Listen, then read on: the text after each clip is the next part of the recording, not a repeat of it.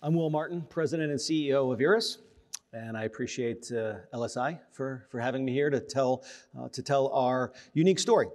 You've heard a lot over the last couple of days about stroke. You've heard a lot about time is brain, heard a lot about the need to improve outcomes in these patients, but we haven't talked a lot about the most critically ill patients, those in the neuro ICU with intracranial bleeding, with traumatic brain injury, how to innovate and how to improve outcomes for these patients. At IRRAS, that's our focus, neurocritical care. We're a unique Swedish-American company. Our seed money was generated through key Swedish business persons when our inventing physician, a Greek neurosurgeon, was studying at the Karolinska Institute in Stockholm.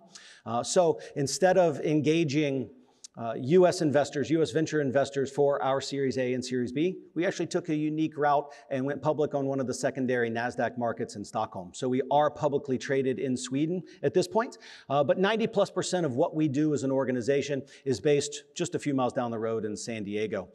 We have direct sales and education teams in key markets around the world, and as I'll talk here in a few more slides, our commercially approved products, we actually now have a commercial partnership in place with Medtronic here in the United States. We're focused on that neurocritical care market, primarily on patients with intracranial bleeding and traumatic brain injury. These are the sickest patients in the neurocritical care unit. Only about 20% of these patients can live independently at 6 months after hemorrhagic stroke.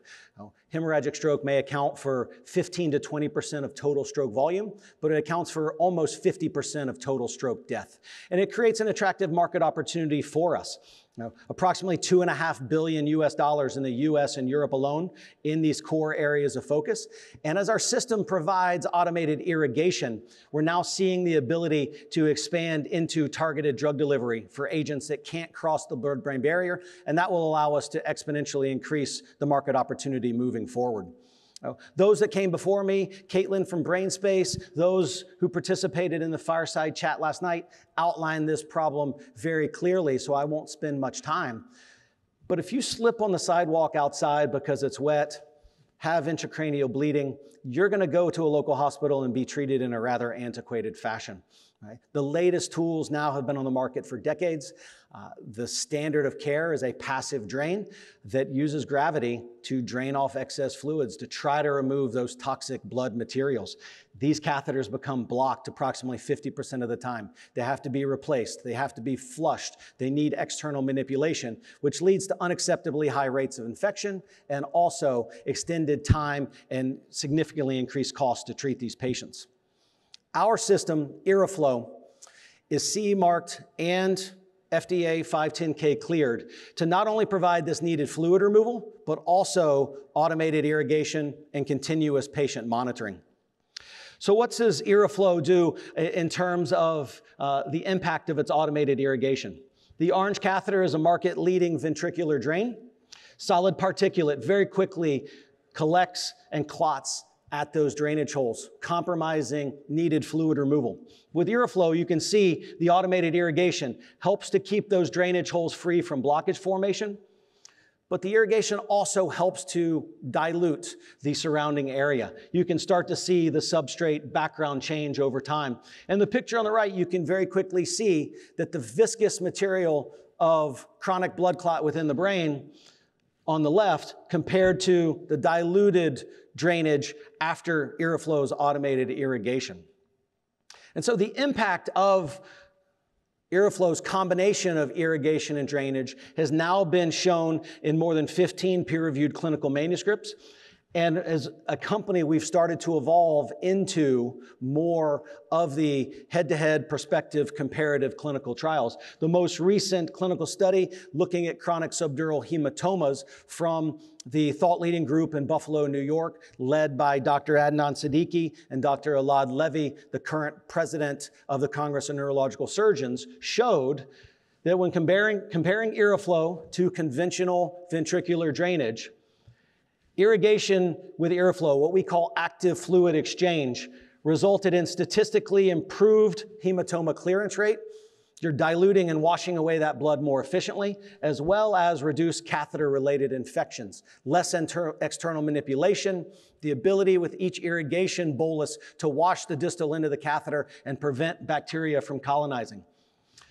There's a smaller data set, 20 patients in each arm, but it also showed trending towards reduction in catheter placement duration, length of stay, and seizure activity that likely would have been proven significant with a larger data set that we'll continue to build upon. The system itself is a true razor blade model.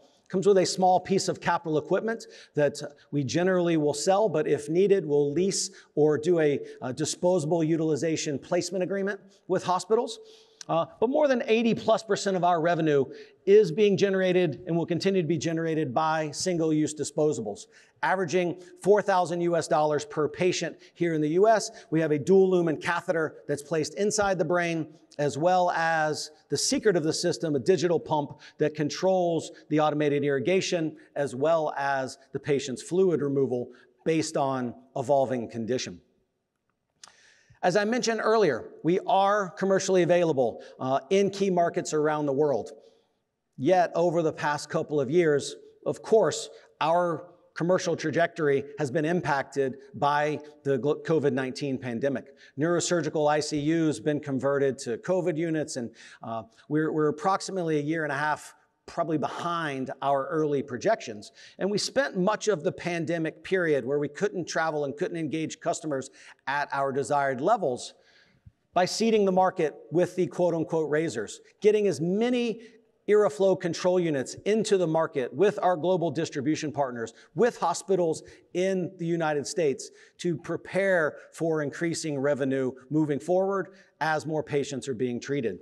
So over the last several years, since the system has been commercially available, each quarter we've increased the global install base, and we're now starting to see the impact in growing revenue. Last year we did approximately $4 million US. As a Swedish publicly traded company, this is noted on the slide as 40 million SEK. We have communicated to the market our expectations to grow that to north of 35 million in US revenue by the end of 2025 with the transition to cash flow break even and profitability in 2025 as well. A lot of this future-looking growth will be driven in the United States. In the fourth quarter of last year, we announced a commercial partnership with Medtronic, the world's largest medical device company. This pilot is underway, where a number of Medtronic territory managers are now selling our IRRAflow system to their customers. Our IRRAS sales and education team supports them, handles the training, as well as much of the customer interaction during patient treatments. This partnership immediately doubles our commercial presence in the United States. And as the partnership grows and evolves, we're going to mutually explore this expansion to more Medtronic territories throughout the course of this year. So what we end up with is an investment thesis that now is focused on commercial execution. We have a product that's been validated clinically. We have a product that's being adopted by key sites on both sides of the Atlantic, a growing pool of clinical evidence. And now, post-pandemic, through our own direct teams, as well as our partnership with Medtronic, we're focused on growing that commercial presence and driving that razor blade model with repeat orders of our higher margin consumables.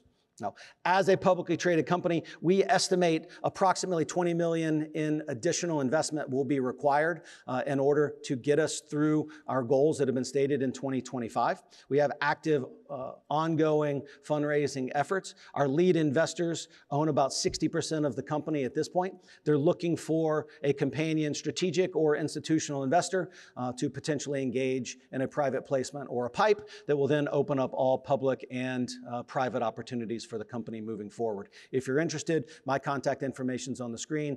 We have a wide variety of social media channels. Reach out to me here at the conference or let's connect directly. So thank you very much. I appreciate the opportunity to tell you the IRRAS story.